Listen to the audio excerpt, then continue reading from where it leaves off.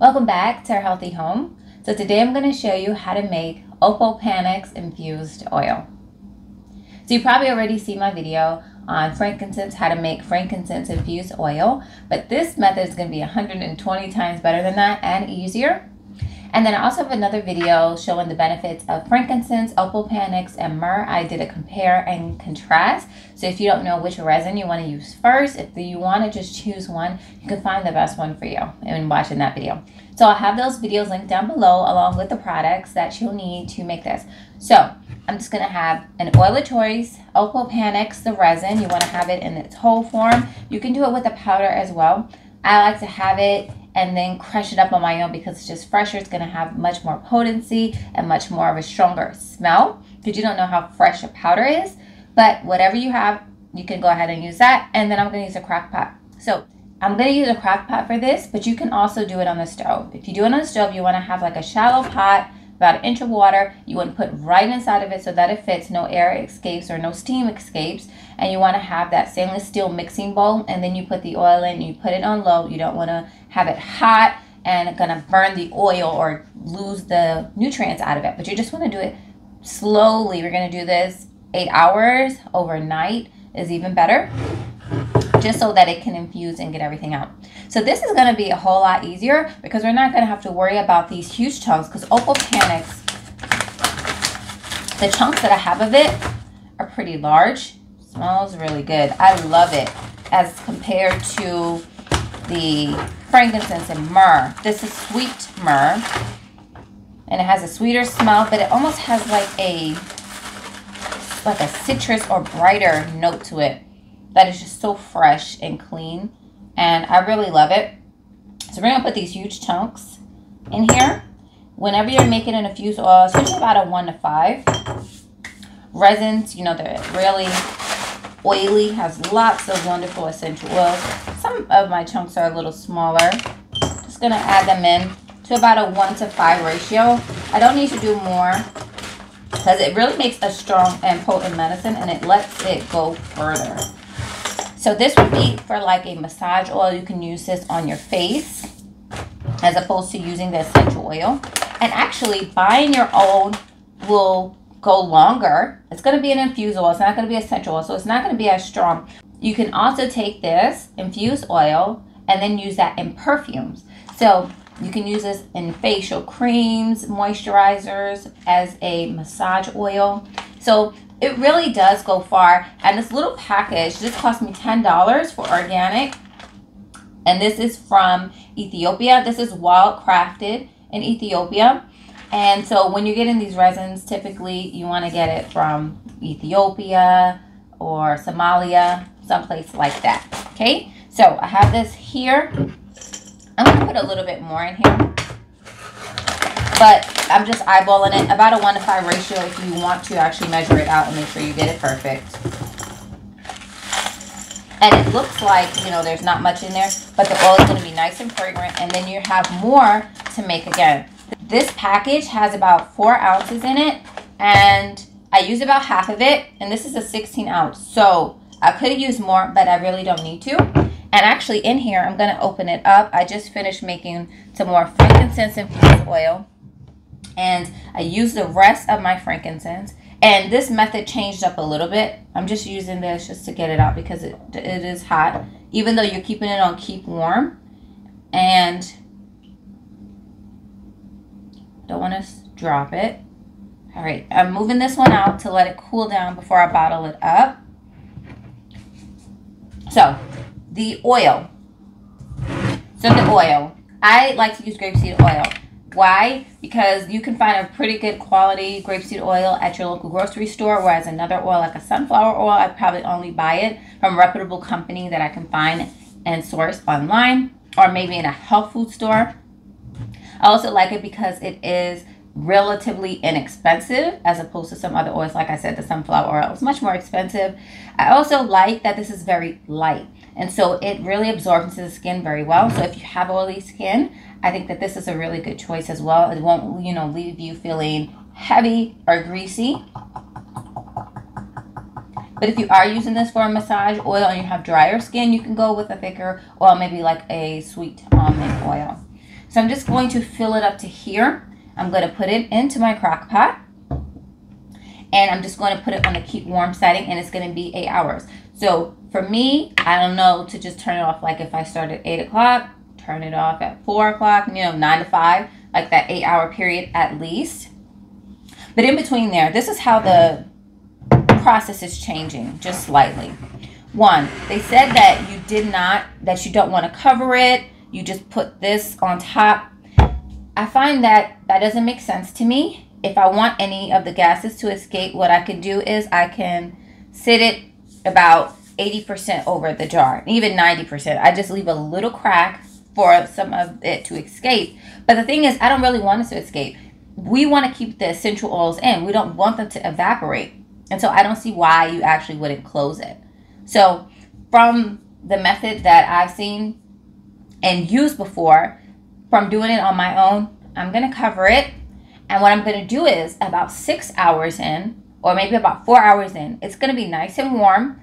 And the resins just kind of soak up the oil and soften. And so what I did was I just went and crushed it warm. And I just used a butter knife to do this. And the butter knife actually was able to break them up into smaller pieces, like into halves and all of that.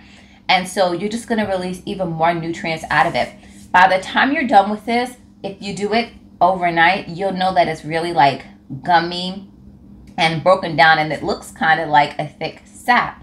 And so that's how you know that you've gotten everything that you want out of it.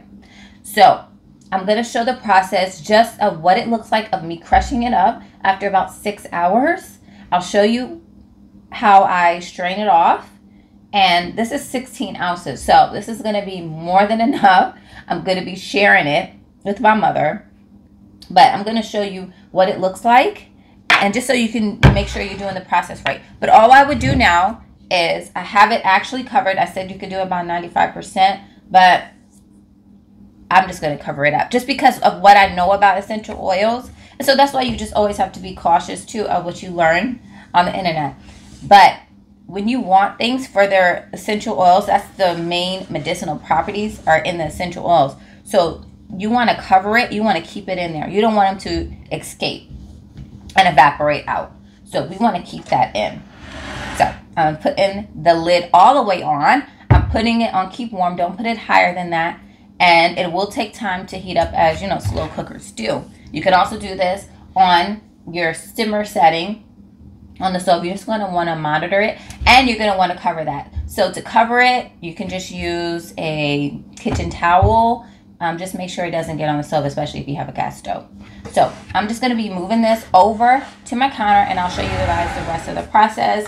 We'll come back. We'll talk. All right. Okay. So once the process is finished, this is my frankincense oil, which is about finished. I'm going to go ahead and hold it up for you to see. If you can see at the bottom, you can see all of this is crushed and gummy because, these are gums. And this started from big chunks. And if you can hear the sound of it being crushed up. And this is with a spoon. And so this is what I did with a butter knife, but it's actually better with a spoon. And then I had a 1 ounce that someone actually purchased from me. So I'm going to just try my best not to spill into this little cup. Let's try this one, see if it's okay. It's better. All right. So, and I'm spilling some as I did. And you just got to be careful because as you can see, I overdid it there. So, and I'll be a sweet smelling aroma. And I'm spilling a lot here because I'm showing you guys, but there we go. So you yourself could do this. And you know what? The better thing is, and so the next time that I do it, I'll do it that way. And it's to put it in a glass measuring cup and then transfer it. Because I don't want to miss any more. So that's what I'm going to do. But I wanted you to see what the process looks like. And I'll show you what it looks like when I have nothing in the jar except for the leftover resin. So now you see, this is why staying to the end is important. Because now you're getting all these extra tips that you wouldn't have gotten if you didn't. So you can see a lot of it even is still in this jar. Let's see, let's get it in the frame where it's all dissolved, which is good because it's extracted. That means you've extracted what you need out of it. And I want to show you that I can break up these pieces here. It's a little harder to do in a strainer, but you can see I started off with big chunks. So what I've actually done, all